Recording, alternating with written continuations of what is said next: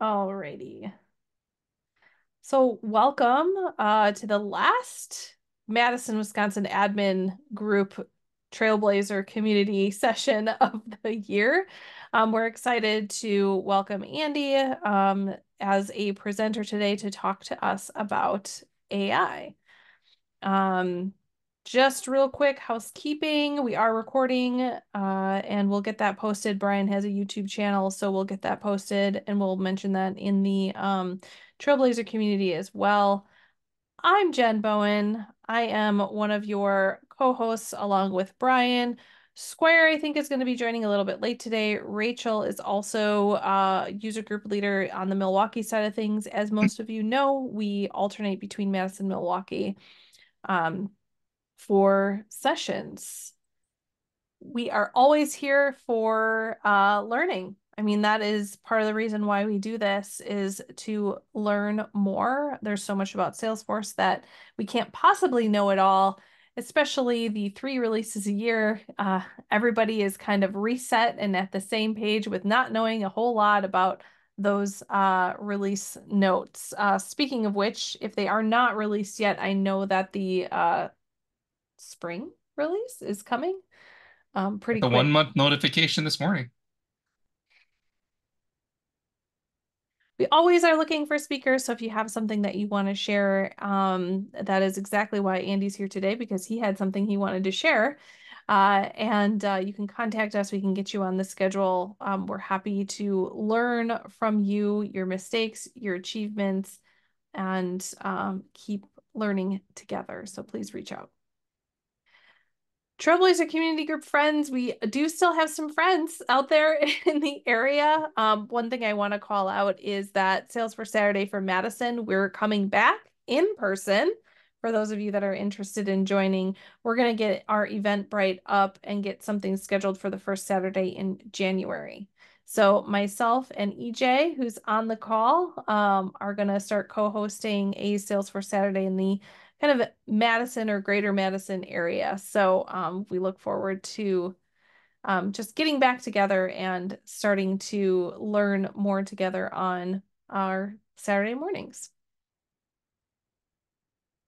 Also, there's events with Salesforce. There's some world tour stuff going on. Trailblazer DX registration had just opened up. That is in March sometime, mid-March, if anybody has the date. Or you can just click this link that I will post on the Trailblazer community so you can check out any kind of Salesforce events that are coming up. Also, there's a community calendar link here too. So any of the Dreamin' events, those types of things be posted out there. We like to take a moment to just open up kind of the floor a little bit to see if there are any job opportunities. Those usually are spiking this time of the year, beginning of the year. Any celebrations or anything else anyone wants to mention?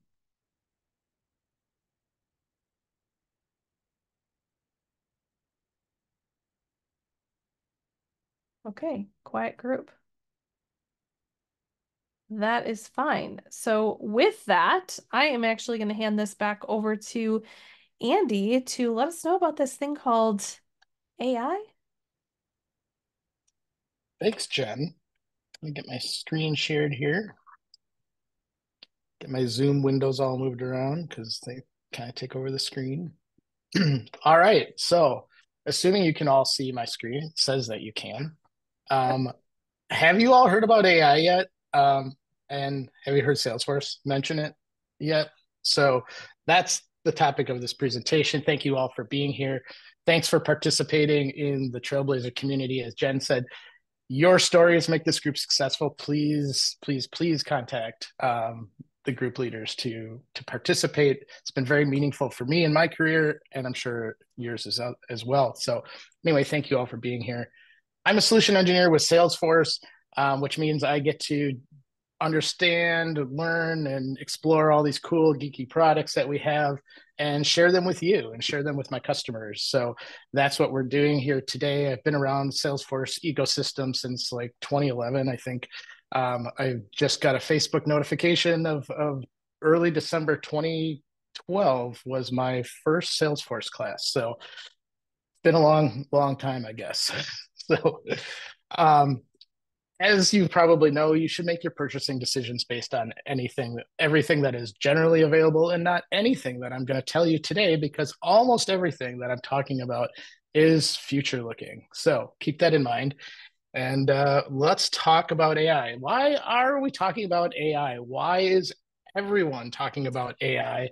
And why is Salesforce so all in talking about AI as well? Well, if you've seen any headlines recently, AI is going to take over the world. It's taking all of our jobs. It's passing these exams from business schools and law schools, and it's stealing people's voices and disrupting the entertainment business.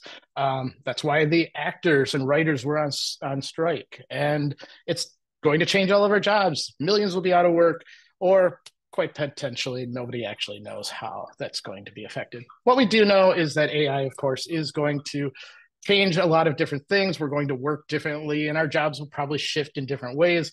And I'm going to show you a little bit about how that might change in just a little bit. Why this has come up is that we've been going through this AI revolution, and it started a long time ago where we had these pattern recognitions that we still use today. If you ever had these stupid little Google captchas that you have to select the traffic lights or pick all the motorcycles in the picture or find all the bridges, and evidently you'll probably get it wrong because the AI is smarter than you are. That's pattern recognition. If you've had early Roomba robots, robot vacuums, those look for patterns to find the obstacles in your floor when it's vacuuming. And then we started these speech recognition devices, and everyone seemed to get them at once. We had Siri and Alexa, and we had OK Google, and probably all of your homes are now kicking off these speaking assistants. I was just checking to see if mine alerted, and those are okay. They tend to work, but now we're into this generative AI stage. And generative AI, most of us are probably familiar with something called ChatGPT, but generative AI is more than ChatGPT. It actually creates everything from images to music to video to text, and it's using large language models to generate that output or that content. Today, the rate of change will never be as slow as it is today. So think about that. Things are accelerating. And the reason why ChatGPT is in the news is it literally only took them 5 days to have 100 million users. That's astronomical. You know, some of these other companies, it took years for them to get there. And so that's the why this is like so popular, and why everyone's talking about it. And what's different is that in the past, it took a lot of work to actually use AI. You needed really geeked out data scientists in very large organizations with a lot of financial and computing resources to build any kind of AI. And those AI use cases were pretty finite, they were pretty small, and could only do like things around like process acceptance. But now computing power is readily available everywhere. We carry more computing power in our pocket with our mobile devices than was used to create, launch, and operate the space shuttle. I mean, it's just crazy. And even more so, if we needed more computing power, it's available via a website. I can go to AWS and get as much computing power as I want, which means that technology has been democratized. It's available to everyone, and now people are aware of it, which means that it can get better and wider adoption. So, time for a quiz. Everyone, pull out your mobile devices if you wouldn't mind. And I'm going to have you fill out a couple of quiz questions. So, if you can either scan the QR code here or go to menti.com and use the code at the top of the screen, I would like to know how many of you have used generative AI. And we'll give you about a minute or so here to to answer these questions.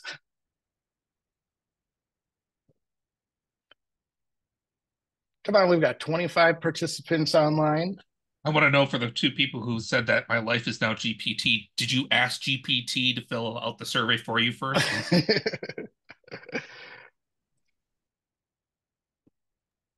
No, I did not.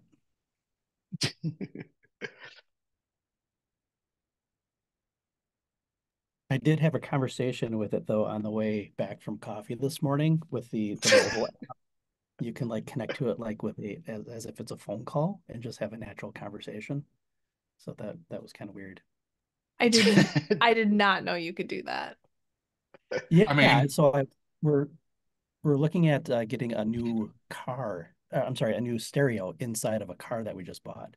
So I was asking it questions like, oh, like what are issues with replacing a stereo if it has the OnStar capabilities, and here's my make and model, and where's a good place to buy it, and what are average prices, and it was kind of neat. I was able to do it all hands free, so that was neat too. that's really cool. I mean, I just I- asked ChatGPT what should my investment strategy be on basis of a certain starting funds and when I want to cash out. Hold on. Remember the word generative, by the way, which means create, make up. Hmm. Oh, I'm not saying I'm following. I wanted to see what it said. It's good info though, for sure. Um, the reason why I wanted to do this survey was to hear how others have been using AI. EJ, that was great. Anyone else want to share how they've used AI? I use it to give me a basis to start my research on how my lightning component should be written. Oh, nice. It was 100% wrong, but it gave me the structure that I needed to be able to research it. Anyone else? I've I used just it. recently, oh, Go sorry. go ahead. When I was starting to look for a new job, I used it to like help rewrite my resumes based on the job descriptions. It's pretty awesome. And I have done the Very opposite cool. of that to help me write a job description. Nice. As well as, making emails and things like that a little bit more concise. Um, I tend to word vomit and I use it to help me kind of consolidate my thoughts a little bit more and be a little bit better with my communication. Cool. Well, if you all stay on this page, on your polling page, we should be able to move to the next slide here. When talking about generative AI, what does GPT mean? We have the Galactic Parrot Translator, Generative Particle Transmorgifier, Generative Pre-trained Transformer, and the Grumpy Potato Tickler. I really like the Thank last you. one.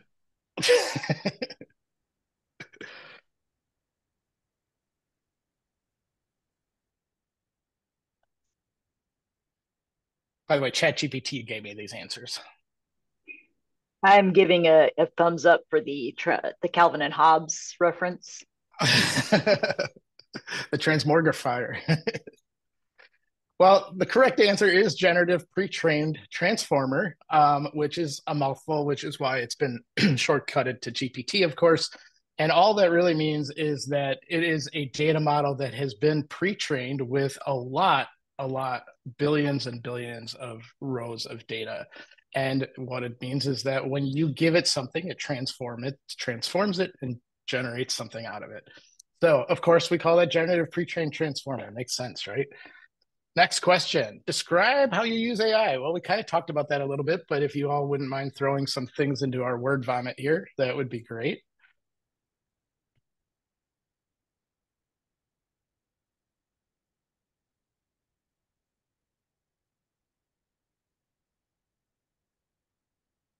Anyone? Or am I not? Response is not showing up. There we go.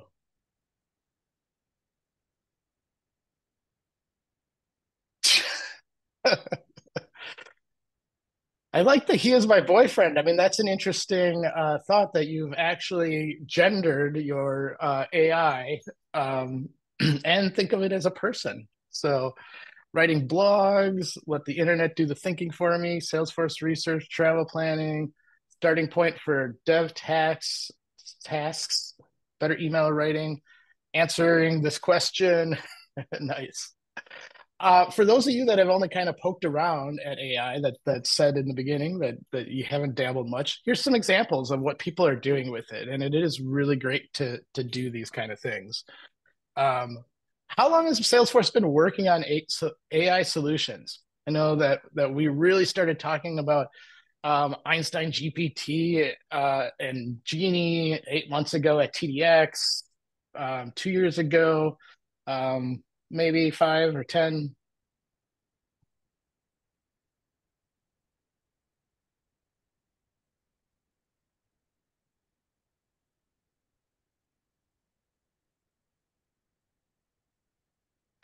Looks like we got some discrepancies here between 5 and 10 years. Well, the actual answer is 10 years. Salesforce started working with AI 10 years ago. So since we've been working with AI for 10 years, are any of you actually using any of Salesforce's AI solutions in your org?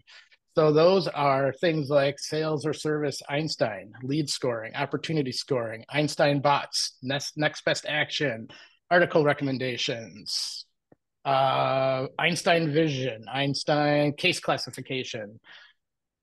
Always A lot of wanted to, but never no's. had enough data to actually make it work well. It's gotten better. You don't need quite as much as you used to, but I agree that that was a lot. It did require a lot of data in the past, especially for lead and opportunity scoring. So there were a couple of people that said yes. I'm curious if any of them would unmute and say what they're using.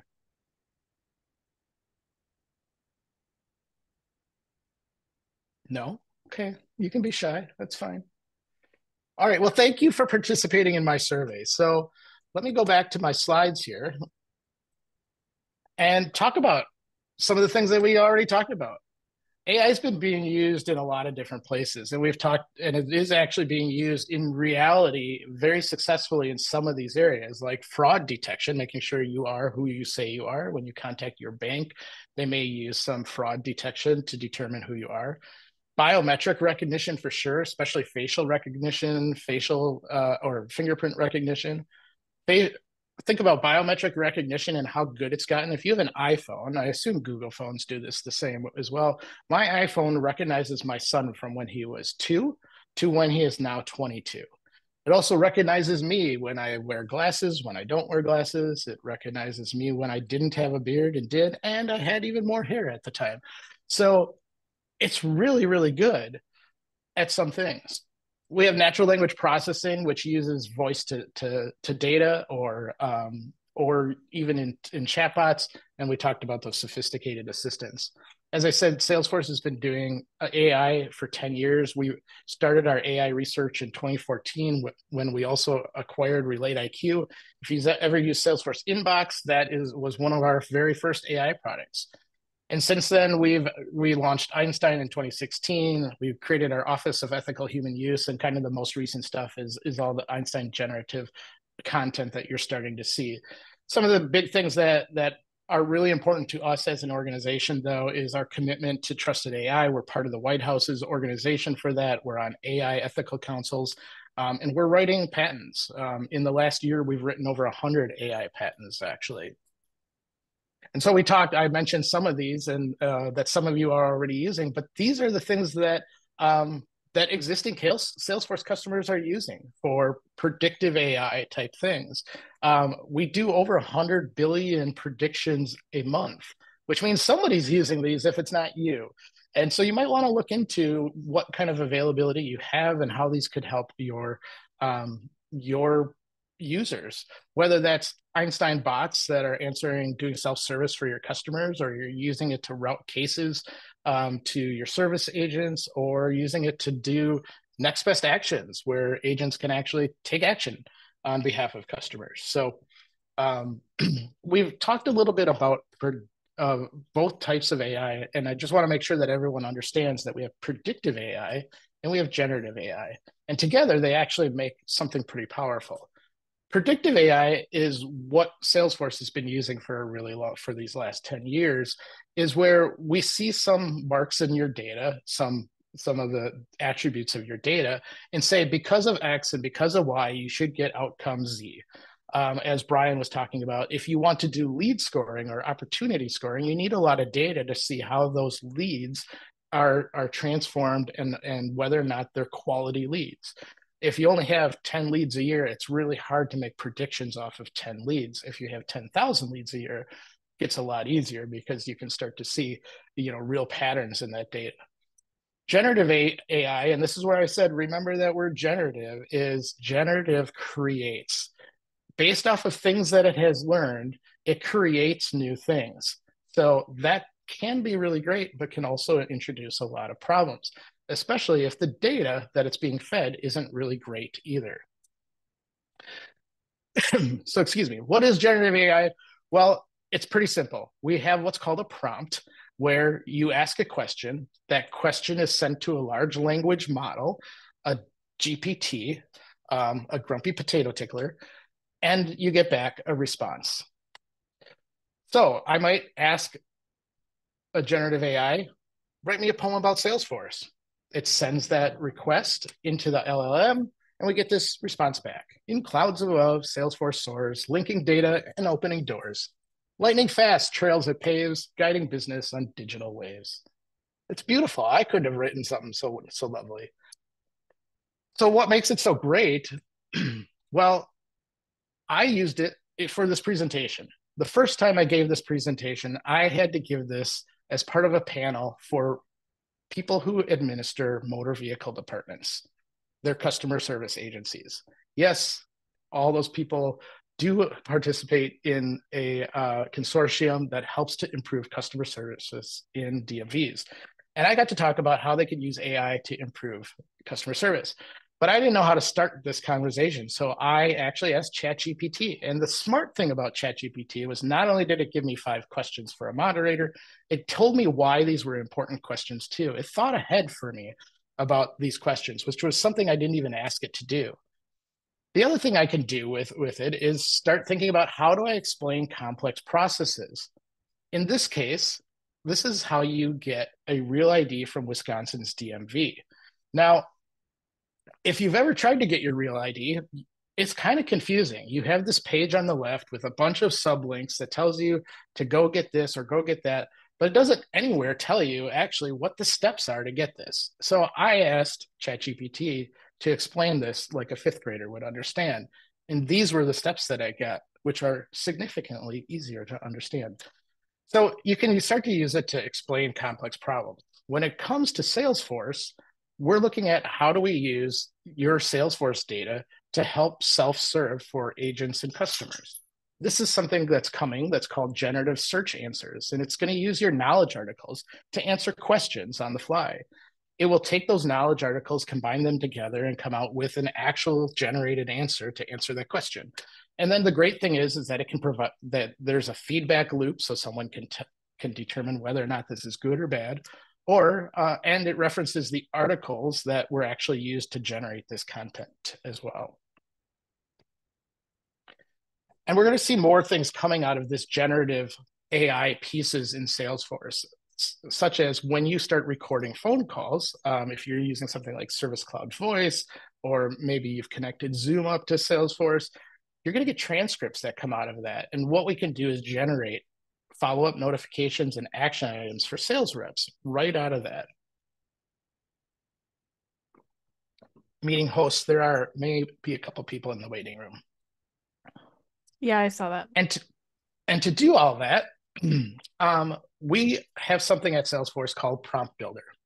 And again, that prompt is just a way to ask a question of a large language model. And so I'm going to show you a little bit about how Prompt Builder will work.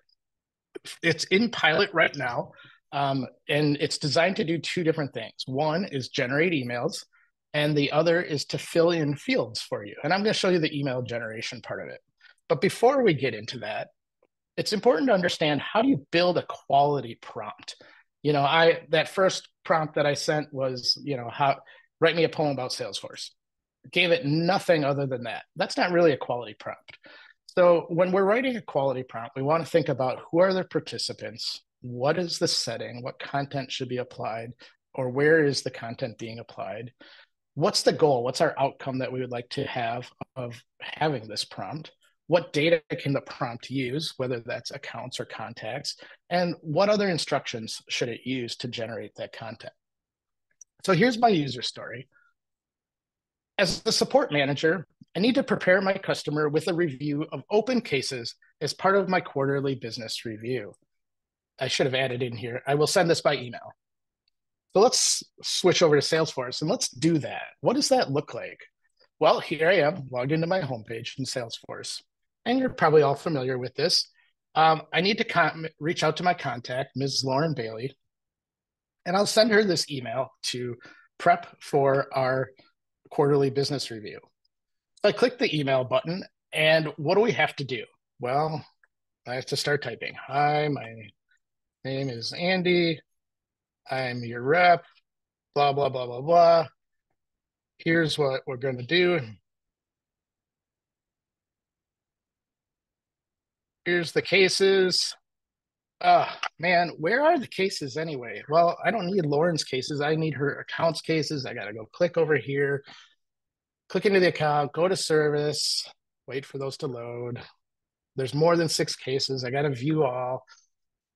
Probably got to sort. I already did that so that I could find my open cases. And now I'm just going to copy and paste, right? So just copy and paste these to create my list. Here's the, oh man, that's a link to my internal Salesforce. I don't want to do that.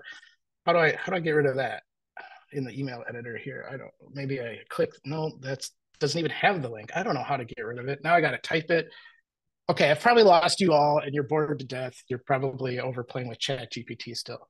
What if instead I could actually accomplish that user story by clicking a button? And that's what Draft with Einstein does.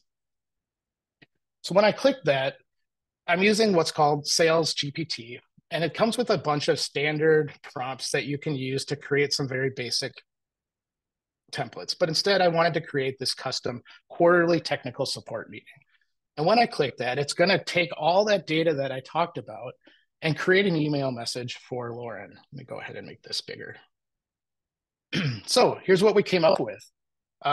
We've got our recipient, who I am, my title, the company I work for, how long I've been working here, and why I'm connecting, her company name. Here's the activities that we're going to do. Here's all my support cases.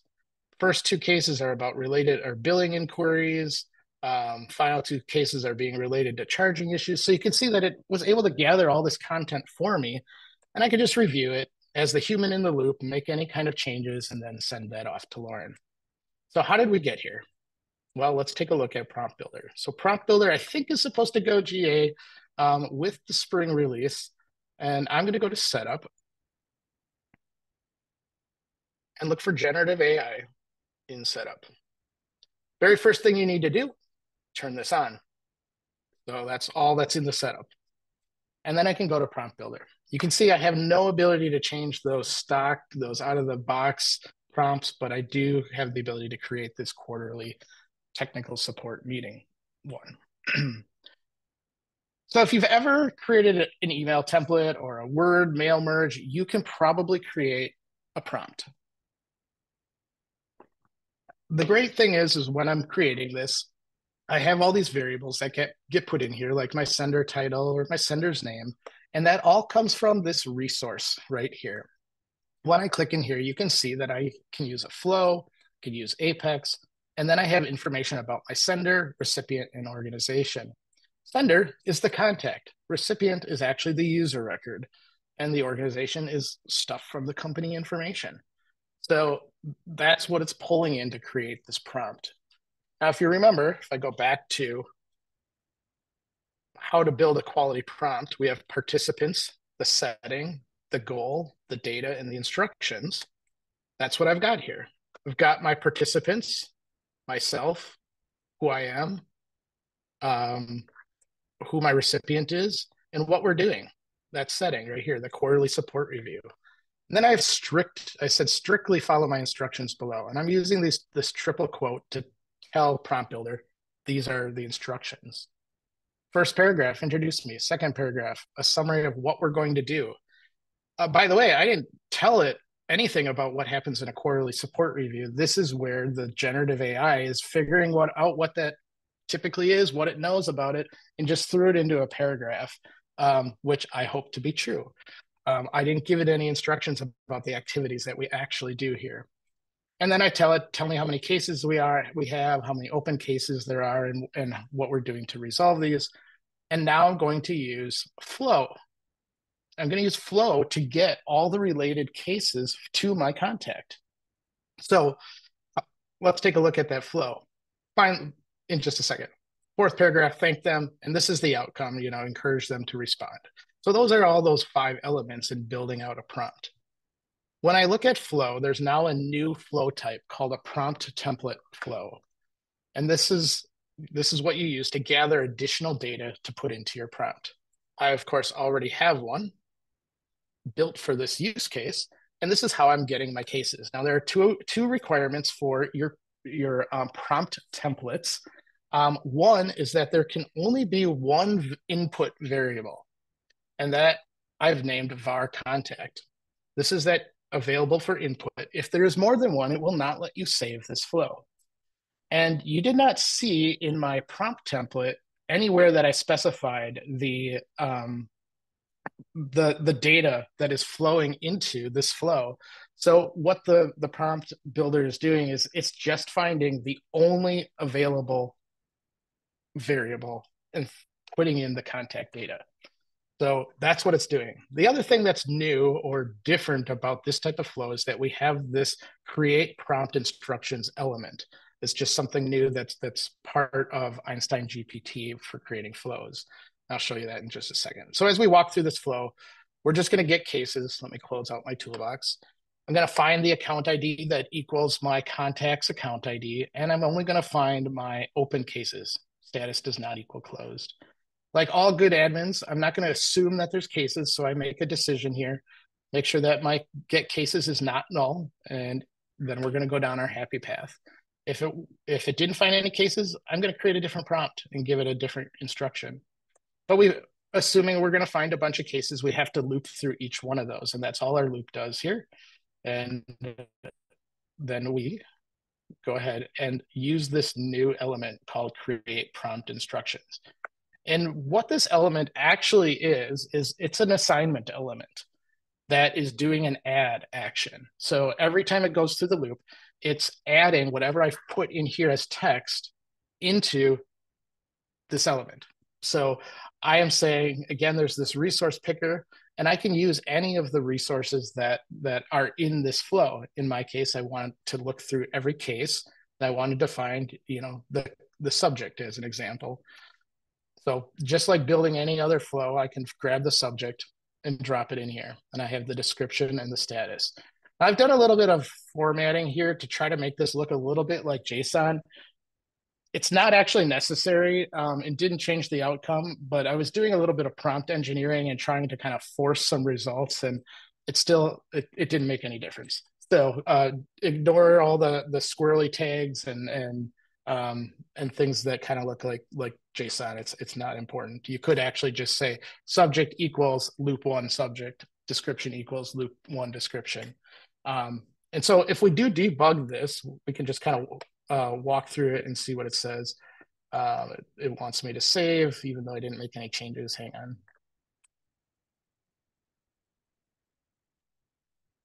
And I find Lauren and run this. This is how it works. We got our records. It did find an account ID. This is the account ID. And it found cases where the status does not equal closed. So we found that successfully, which means that we are going down the cases found path in our decision. So the first time it goes through the loop, it takes this detail that it found, the subject and description and the status, and it puts it into the prompt. And so it keeps doing that for every single case. And I'll just show you the last case here, down here at the last assignment. And this is the result of, this is the prompt now. So every time it's gone through, it just keeps adding text to it. And that's literally all it's doing, is it's building a text output, and that text output then gets thrown back into your prompt.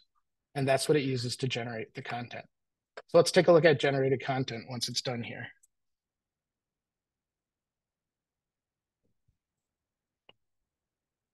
When I hit preview, it's actually going to do two things. It's going to go ahead and do this prompt review, which gives you the resolution. It's telling you exactly how it followed the instructions.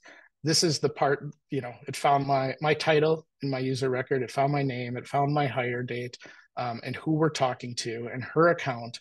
Like, that's all the information that it found.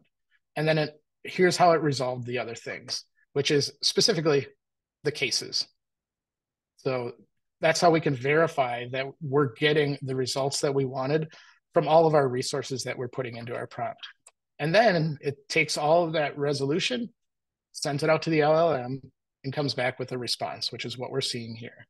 So we have, that introduction, this completely made up sentence about what happens during the quarterly business review, and then the 8 cases that need to be resolved, and then the thank you.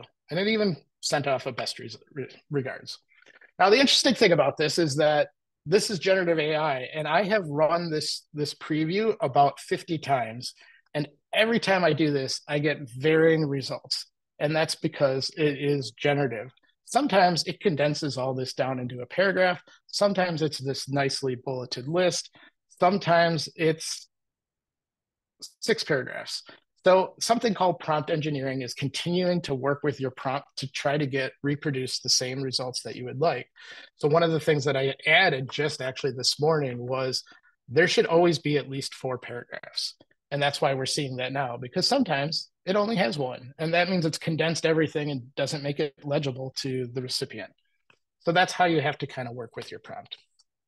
Anyone have any questions, chats, or anything about Prompt Builder? I have a question, and I may have missed this, but if it continues to learn, is it learning from edits that you make on an email before you were to send it, or is that too advanced? So I'll get that into that actually in a little bit. Is that with Salesforce, we insist that our large language models, the LLMs, are not learning from your content and data. That is part of the what we call the Einstein trust layer, and making sure that the agreements that we have with third parties do not retain and do not train off of that data. So go ahead. I was going to say that's great. Good. Okay, good. Thank you. Yep. That's helpful. Anyone else? I just have a question. Like, I think this is a great example. I've seen this several times with attending different events. Besides like generating an email, what else might you use like a prompt builder template for? I think the email case is a really good one, but other thoughts on that? Are you asking me or the group? Anyone really that can answer. Well, I can answer it in if I could figure out how to get out of here. I mean, the other thing that right now Prompt Builder is really just emails, but the other is field generation. And I wasn't going to get into a demo of doing that, but if I create a new prompt here, I do have an option for field generation. I give it a name, right? And what object do I want to create this field for? So if I were looking at the case object, for instance, what I couldn't figure out though was I was going to demo it, and I created a custom field here on cases called support history, and I was going to use that same template, and it doesn't see my custom field, so I don't know, but I could maybe put it into the closed summary or something. And so it's the same kind of thing, except that now you can use when you edit the page, you have to use a dynamic form on your Lightning page. And then when you edit it, there's a little button that says create with Einstein. So you can still type it, or you can create with Einstein, and it will pre-fill the text with what you want. So that's a really cool way too. The unfortunate thing is that like I actually said, like I wanted to create an account description, and I created a prompt that said, tell me everything you know about Omega Inc. And it says, well, I don't have access to search the internet. So you do have to provide it with something to put in there, I guess, in many cases. So Thanks. There will be other places where you start to see prompts being created, or where you'll want to see prompts be created coming up, but we'll see where that comes up. Any other questions? So I think you can see how we solved our user story with generative AI much quicker than doing it manually. And now we can talk about those challenges that we have with AI. So there are a lot of challenges with it. We call it the trust gap, and it's things like privacy. Who owns that data? I'm sorry, not who owns it. Privacy is who can see the data. Hallucinations, when things get made up. Data control is who owns the data. And then bias and toxicity being put back into that content that gets created. So to give you an example of some of that, first time I used, maybe not the first time, but one of the first times I used ChatGPT, it hallucinated for me. I asked it how to configure something in Salesforce, and it gave me very explicit instructions. It said, go to setup, go to this menu item, or find this menu item, click on this, slide this slider, type this thing in. And the great thing about that was like, wow, I don't have to think about this at all, except that none of those menu items actually existed. That's that generative thing. It didn't know, so it made it up. None of those menus had actually ever existed. And while I can go read a help article to actually figure out how to configure what I wanted to, sometimes people use AI to create hallucinations on purpose. There was a giant scandal in Australia where the big four consulting firms, not to name them, were implicated based off of content that was created using AI. It wrapped them up in scandals, talked about people that were doing things incorrectly, and none of those people even worked for the big four consulting firms. And those scandals had nothing to do with the big four consulting firms, but it caused a major impact for all of them. Similarly, there was a judge in the UK who decided to use ChatGPT to write a legal brief, which might affect hundreds or hundreds of thousands of people. The only problem with it is that it was full of errors that were of things that were made up, and this suddenly could have become law if it had not been caught. So it's really important to make sure that there is someone in the loop in all of this. When we talk about like bias and toxicity, we know as a fact that like facial recognition, or well, I should say when anyone's writing algorithms, there's the potential to introduce bias. And for a long time, there's been a racial bias in facial recognition. Super great at recognizing extreme details in white faces, but non-white faces, not as good. Why? Because the algorithms weren't trained appropriately across a racial spectrum. And that's caused a lot of legal problems as well. At Salesforce, we try to overcome this gap. And to do that, we've built AI principles. We stand behind these principles whenever we are creating AI products. And whether or not you're going to use Salesforce's AI tools or you're going to use another tech company's AI tools, because everyone's got them. I'm seeing commercials on TV from IBM telling you to use Watson X to write your code. I mean, how obscure is that they thought it was the right thing, like a commercial to put on during the NFL game last night? I mean, how many coders are out there going, yeah, now I'm going to use IBM? But also Microsoft Office has their Copilot technology. But do you know if the data that you're writing or is in your company's accounting spreadsheet is being sent to Microsoft and what's happening with it? Those are important questions to ask before you allow these tools to work.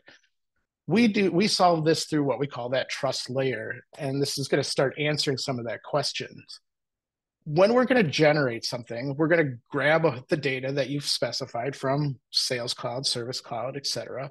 We're going to get that data. We're going to ground it dynamically, which means that we are applying some context to it based off of what we know. We'll mask that data and then defend the prompt itself. What does that mean?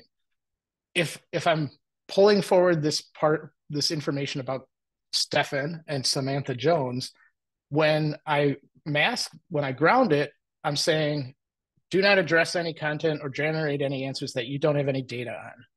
Then I mask it. Here's that I'm person 0, person 1, address 0.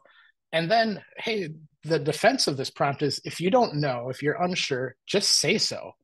Don't make things up. That's all part of that dynamic grounding so that we're not introducing errors into what comes back.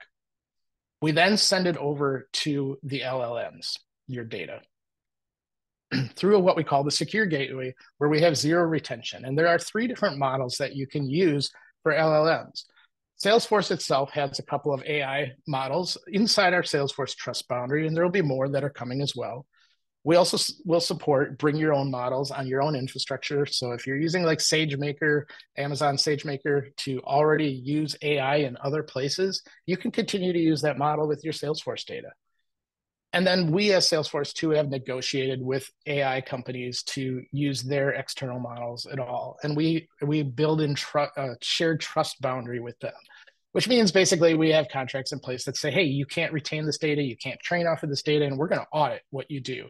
So the first partner that we went to market with is OpenAI and ChatGPT, but there's also others that we're bringing into that model as well. So that's the secure part of it. And then when it all comes back, we have to get you the response, right? So we do a toxicity detection, make sure that it's okay. We demask that data, go from variables back to real people. We then provide this feedback and audit trail process so that if it's not good, if it doesn't come back right, we can provide and train the AI models better. Prompt Builder's cool. Like Jen said, hey, I like making emails, but what else is coming? So this is what else is coming. We too have our own Copilot technology in the works. It's supposed to go into pilot February 24. By the way, any of these pilots you want to participate in, talk to your AE to get involved with it. But Copilot is going to be like that chat conversation assistant right on the right. It's not really on the right-hand side of your screen. It's actually a minimizable tab that will be on your screen and available to you and your users. And it's supposed to allow you to ask questions in natural ways. Like, what was the last record I updated? Well, here it is. It's Vandelay Industries. Or I need a description for this account. Create one for me. And that's where it actually might use another prompt if you're seeing that right here.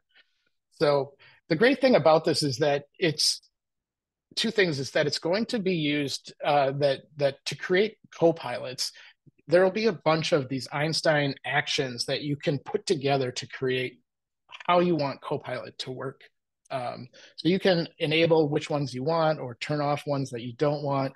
And I know that third parties are going to start coming out with these. You'll see them on the App Exchange. You'll be able to develop your own. So you'll be able to continue to extend Copilot to do more and more.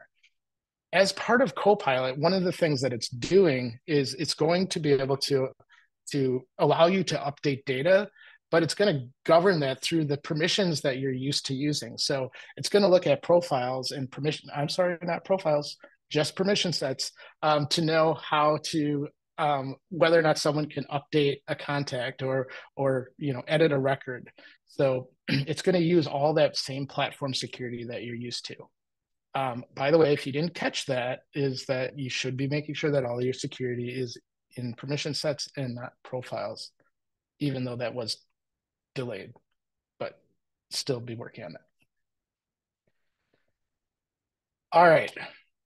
Should you have an AI strategy?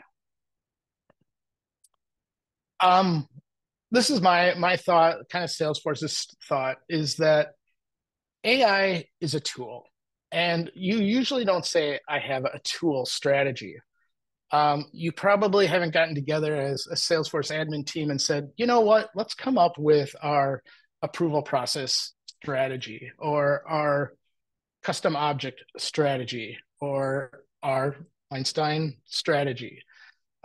So to us, we think that AI certainly has the ability to create new and great way things to do that.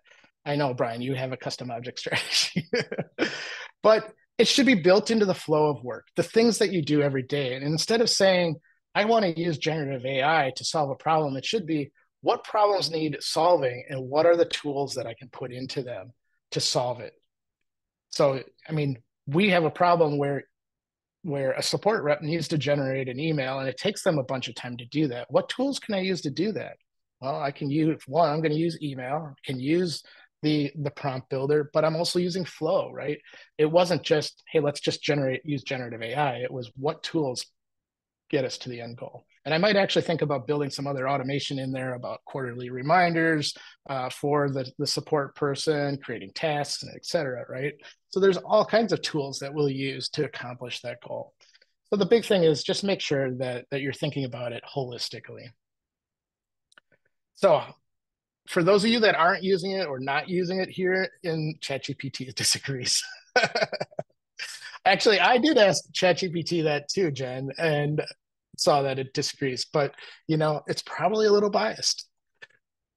If you haven't started using AI at all, these are the things that you need to start doing as an organization to be ready, because you're going to need to put these in place at some point to help drive efficiencies. The very first is thinking about data cleanup and optimization. If you have a bunch of cases that nobody has ever closed out, and they've just expired because they're 2 years old, how are you going to train your AI on that? Because it's going to think that those cases literally take 2 years to close. If you have cases that there isn't a resolution in there, how will it know how to solve these problems? If you have data in Word files or Excel files, it's going to be really hard to train your AI on that too. So centralizing your data. Now, if you do have other data systems like an SAP system or some other kind of ERP system or a data warehouse system, the great news is that Data Cloud together with Einstein AI creates a really compelling use case. But I'm not going to talk about Data Cloud, but Data Cloud can bring in external systems into your Salesforce org so that you can run AI on all of it.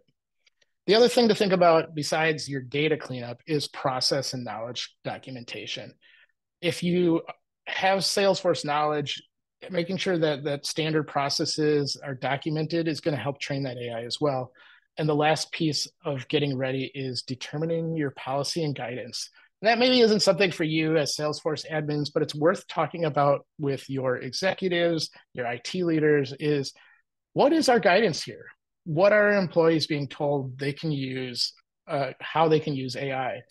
Salesforce here, I'm allowed to use AI to brainstorm about this presentation, but I was not allowed to put customer data into that AI to generate a case summary, as an example, if I were to just go to ChatGPT. So is there some policy and guidance that your organization has provided? Because guaranteed somebody is doing it. Most of you said you're using it. I guarantee you someone is putting customer data into ChatGPT that probably shouldn't be there. So if you're ready to learn more, this is a really great trail to get started with. Get started with AI. Go ahead and copy the link or scan the code. This is all about AI. It's none of it is hands-on like learning. It's more about the concepts and the reasons why and how and all that. So happy to take questions. Thanks, Andy. There is a question in the chat from Pearl. Can you please talk a little bit about the Einstein 1 platform versus the Salesforce platform? Sure. Einstein 1 platform is really the set of tools combined with that we are continuing to release, like Einstein GPT, the Copilot, and all the other tools combined together with that Einstein trust layer. Some of the other tools, just like Code Builder, if you haven't seen Einstein in Code Builder, where you can ask it to write a class for you and it will pretty well write a class. That's something else that's I think in pilot at the moment. So it's really just that set of tools.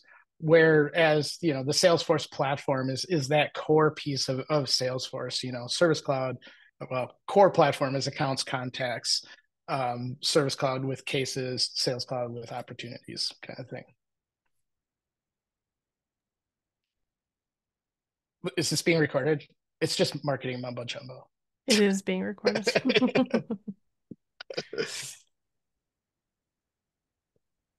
Any other questions for Andy?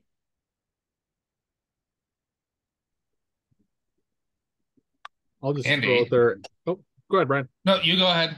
I was just gonna say, apropos of nothing, that I found the trail content to be really good and support everything you just said. Do you have any contrary opinions or additional adds you'd give to that? I don't, other than the content is growing rapidly. just, we get a daily employee email. Just today, they said that, oh, guess what? On the heels of Chicago World Tour, New York World Tour this week, there's 8 more or 8 more modules that have come out with AI. So I don't know what's in them. There actually might be some hands-on stuff by now. So they are very good, very good. So Andy, are you and what and how are you using AI as part of your everyday job function? So there are some cases where I'm using it. I don't use it probably every day. We actually did just that. I haven't enabled it yet. I should have looked at it before this. Like a week ago, we were told, because we are all now on Spring 24 here at Salesforce, we were told, hey, guess what? Copilot's available to you. Go ahead and set it up. So I should have done that so I could talk a little bit more smartly about it. But one of the things as a solution engineer, that we do is we create a lot of custom demos specifically to our customer use cases. And so while I'm not using Salesforce's AI, where I can use ChatGPT to like jumpstart a lot of what we do is setting up demo scenarios. I can use it to explain what I want to do, have it write me a demo script, a step-by-step demo script, and then even generate fake data.